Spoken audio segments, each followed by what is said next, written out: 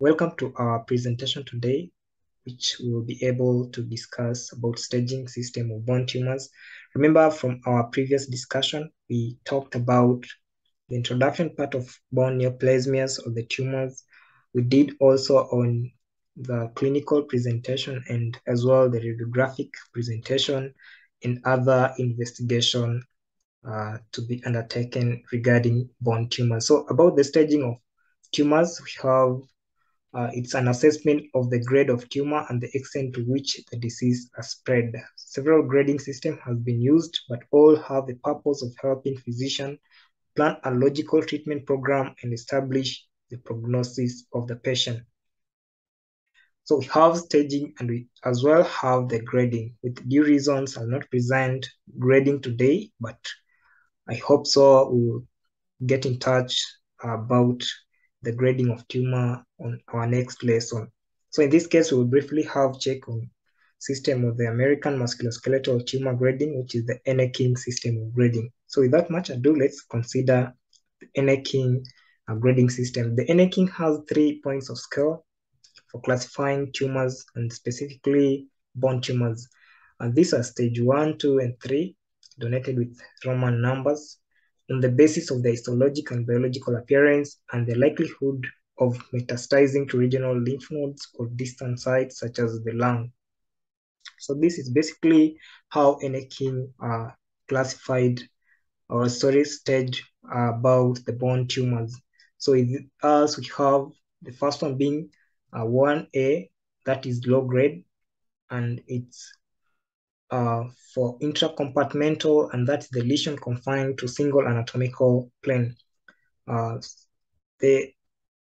The other one, which is 1B, is also low grade, but it's for extracompartmental, which is beyond a single compartment.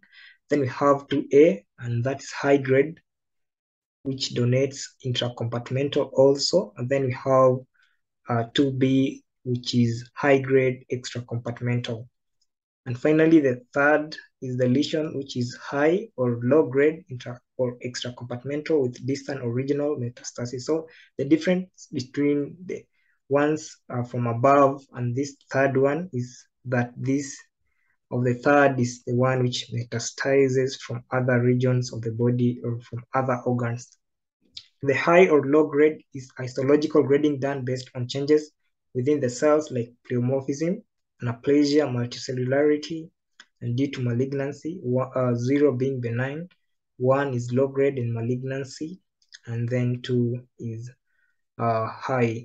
So these are the staging system of bone tumors, and the best one, which is the NA-King staging, and it's also the one used by the American pathologists and the oncologists. So for the grading system, as said, I'll bring with you on our next discussion. So let's move to classification of bone tumors. And for with us, we have a table here. And the tumors are right here with us also. We have the benign and the malignant. And we have those arising from bone, we have those arising from cartilage, and those arising from fibrous tissue. And finally, we have those tumors of uncertain origin. For those arising from bone, we have osteoma, which is benign, osteoblastoma, osteoblastoma, and the giant cell tumor. And their malignant form, we have the osteosarcoma and the other one, which is parosteo.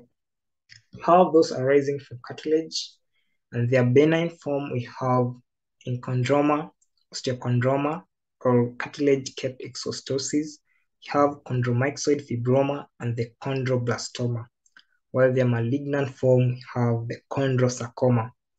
Those arising from fibrous tissue, we have fibrous cortical defect, non-ossifying fibroma, fibrous dysplasia, and the malignant form, we have malignant fibrous histiocytoma, which is MFH. Then those of uncertain origin, we have simple bone cyst, aneurysmal bone cyst, which donates us being a benign form of uncertain origin, and still the tumors of bone. Then the malignant form, we have Ewing sarcoma and the adamantinoma.